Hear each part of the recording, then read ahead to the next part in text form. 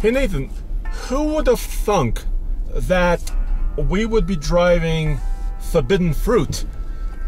I am in the Nissan Patrol 4-wheel drive SUV, and what are you driving? Well, technically speaking, if we're speaking from Australia, I'm driving a Land Cruiser Prado with the V6, and I got me a Foster's in the back. That is very good. I don't think I can do an Australian accent, but I am joking a bit, of course. I am in a brand new 2022 Nissan Armada that's based on the Patrol. Yeah, and I'm in the 2022 Toyota 4Runner with this awesome green, but unfortunately it shares parts with the Prado, but it's not exactly what I would call the same vehicle. They share some components. Well, this off-road video is all about, let's call it off-road legends, shall we? And let's climb the hardest part of Tombstone Hill and actually maybe go find the tombstone itself. Well, currently you are driving the most off-road capable Nissan SUV, right? And I am driving the most capable Toyota SUV, at least available here in the United States. Well, let's tackle the mountain and see what's what.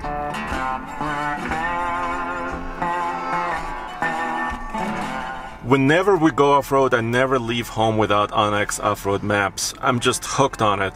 And why? Well, because right now Nathan and I are looking for that tombstone location, and we're not on a designated trail. As you can see, it's not really marked, but you could see the property line. And actually, if you see in real life, there's a fence right next to me, so I know exactly where I am and where I need to go. And probably in this area up here is where the tombstone is. So I need to go and check it out. This brand new Armada, of course, is frame-based truck, independent suspension. In this case, this is a midnight package truck, which comes with these 20-inch wheels, blacked out badging, and this Bridgestone Dueler HT tire, which is not super off-road worthy, so we'll have to wait and see exactly how much grip it has. So, what are you laughing about? I'm not laughing at anything. Wait, don't I have like some sort of crawl control systems? No, you don't, and I do. Yeah, there you go. You'll have to gun it. Yeah, so I have to overcome and let the system know that I'm searching for traction. Right. So it already struggled. Now, it's not the system, it's the tires. These tires are street tires. Well, they're street-ish. They're street tires, Andre. You're trying to be nice. I'm not. They are definitely not what I would call mud terrain tires. And so everything that they're going to be doing in the next couple minutes, it's going to be a struggle. So watch this. So I am articulating. I do have independent suspension. God, this thing is smooth, though. It's smooth and quiet and large. And I have my camera system, dude. You know what I don't have a lot of? Ground clearance. Yeah, especially with those side steps. I'd pull those things off if I owned this. Yes. But then I would also replace the tires and wheels. Ooh. Yep. Okay. But it's compensating for the lack of traction really well. Yeah, so the computer thinks a little bit. Yeah. I also have sort of air helpers in the back. And, well, that's for load leveling mostly. Right. But it's really a comfy ride. I don't know if you can tell, like, from this. Oh, it's surprisingly good. Yeah. So there's not a lot of head toss as we're moving around. When we were going on the regular dirt roads leading up here, as I was bouncing around, you guys are casually, like, just leaning back and forth just a little bit here and there. This is an extremely comfortable off-road ride. First, I gotta say, the new Armada interior is just very luxurious and very nice. Nice materials, leathers, very nice touches. And this is my main control module here. I have, of course, tow haul mode, which we're not using right now, snow mode, traction control. But very simply, I can rotate this from 4 auto, which is what this vehicle is usually in, to 4 high to lock that in. And then if I'm in neutral, which I am, I lower it and push it in 4 low. It's very easy. My camera is turned on automatically, and my traction control system is slightly disabled. And then I can also cycle through my camera systems if I need different views. I can choose those. So there you have it. That's all I really need. This thing weighs a lot. Yes, it's a full-size SUV, so these two don't compete. Not at all. The only reason we're taking them both up here is we just came up with the ingenious idea of, they're kind of based on these overseas models that we don't get, that we really wish we could. Yeah. It sucks because everything in Australia is better, except they drive on the wrong side of the road. Ooh, send your comments courtesy of Nathan Adlin. Hey, I'm just saying, everything else they do better. Everything else. Dude, have you seen their Olympic team? Their utes are amazing. Yes. Olympic team? Both winter and, I mean, for a little country, they absolutely kick. By the way, little country meaning in terms of population, they kick ass. I mean, they really do. So everything they do, everything they get is cooler. Now, I know somebody can go, well, wait a minute, it's really expensive to live in Australia and cars are really expensive. Yeah, okay, get over it. So I was able to modulate my brake. Yeah, I noticed that, and you didn't use hill descent or anything else that you got here. No, why use it? Well, okay. Of course, the people will yell at me. Well, you didn't use it. Yeah, well, I mean, it's honestly, I prefer using my brake pedal as well, and I probably will do that on the 4Runner, even though the 4Runner has way more gizmos to go off-road with. Yes. This thing does for its size and weight, it's remarkably good. Yeah, so maybe, I mean, this is not a rock crawler per se, but this will take you off the beaten path. It'll take you, deep into the mountains on a forest road. I bet you that if you eliminated a couple of the things that hang down, just like they do with Lexus, they do this a bunch of different Lexus, right? The LX GX. Yes. If you did that with this, and you put on proper wheels and tires and got rid of some of the crap underneath, maybe put on skid plate, not even with lockers, just like that, this thing would be remarkably good and would take on those Lexus that I just mentioned easily. Nissan, how about a Pro 4X Armada? Oh my God, how awesome would that be? Because Nissan? I know that overseas you can get a locking rear diff. There you have it. So I did the hardest part. So let's see how your Prado does. Piece of cake. Depending on your pronunciation, it's either Nitto or Nito or Nido or who knows, but I call them Nitto. And these are Terra grapplers. Now, these tires are fantastic off-road and not too bad on-road. More than enough traction for these types of obstacles, but on top of that, we are talking about a TRD Pro. As such, we're talking about everything from skid plates, suspension upgrades. The vehicle itself is higher and beefier and just really, really stupid capable off-road. Honestly, this isn't much of a challenge, but I will say this. For today, it's a lot of fun to drive. I think they can see us from Australia because this lime rush color. You could see from the name, Lime Rush. Oh my God, perfect. I love green, okay? So unlike a lot of people who are like, oh my God, it's horrible. I love it. I absolutely adore this color. And really, 99.9% of this vehicle is amazing. I love feeling like I'm in a vault and strong. Yes. It's got a great off-road system. There's only one little issue. What? You can see it from here. What? Look at the hood. What do you see in the hood? I see a bulge.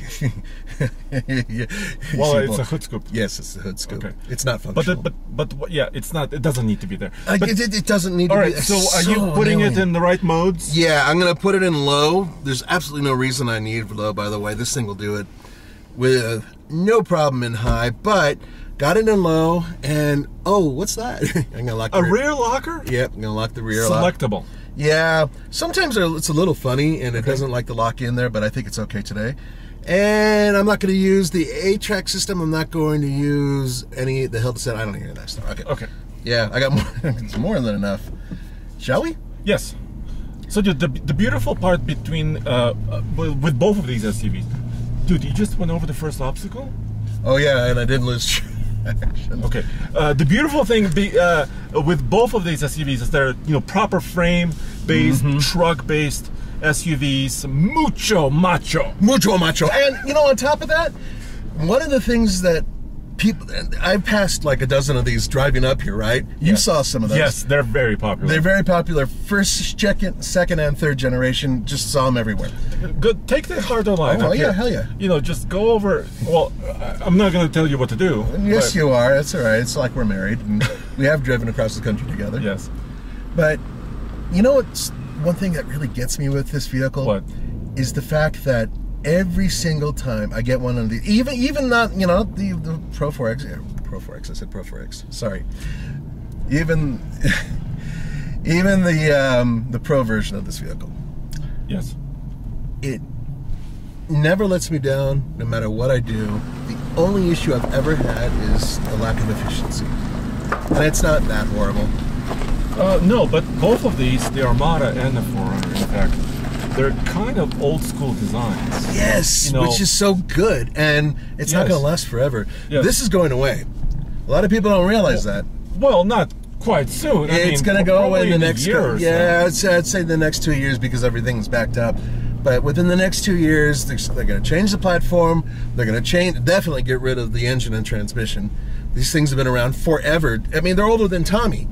And what you're seeing here is kind of the last gasp of what is an absolutely incredible vehicle. And they sell the hell out of these things. Still. And dude, these TRD Pros, the most recent ones, because there were some shortages, right? Yep. They're commanding markups on lots. Well, and this is an older design, like we said. But the markups are just stupid high. Like 30 grand. I've heard stories of $30,000. You guys are criminals that are doing this, and it's going to come back and bite you in the tushy in the very near future. Old school, baby.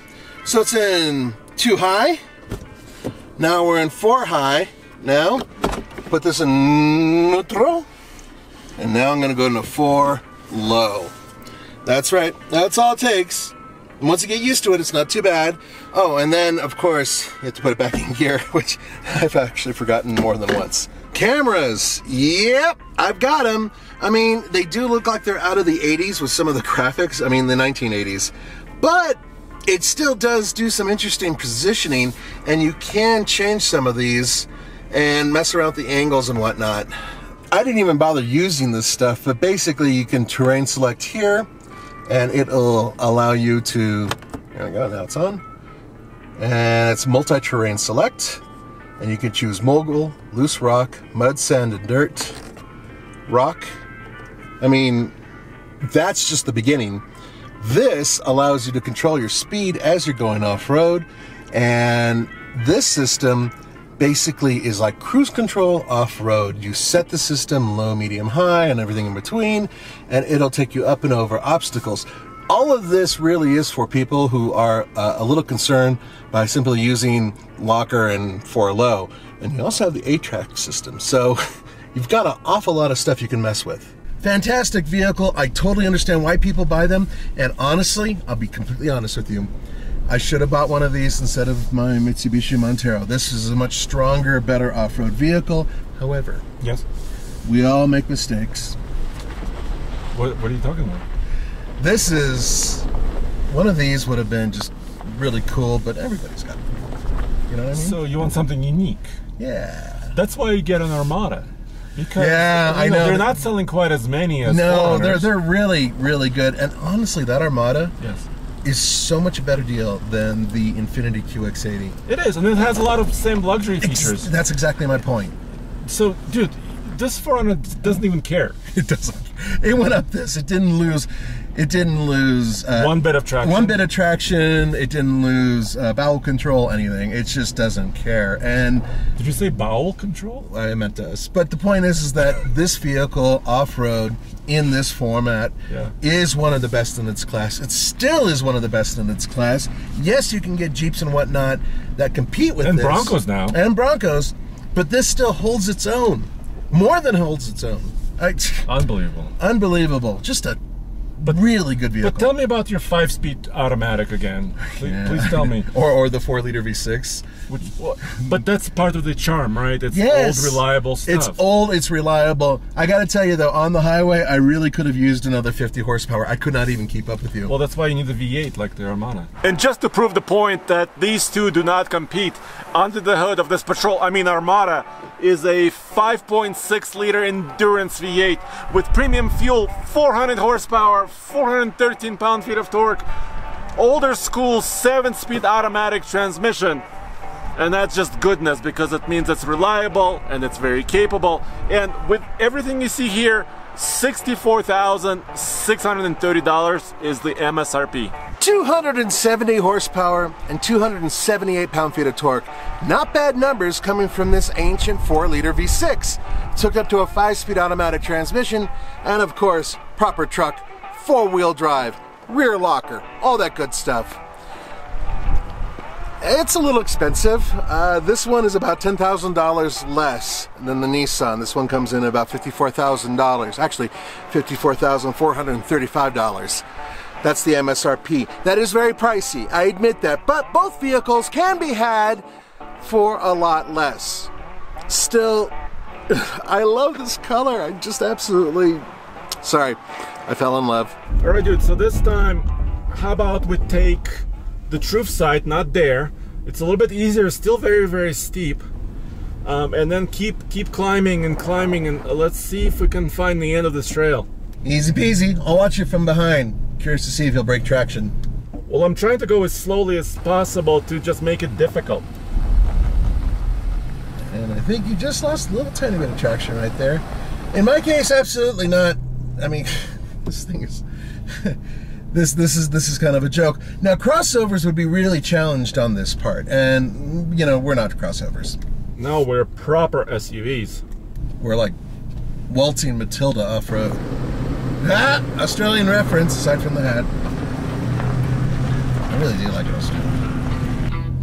I have a friend who lives there, that's why I got this.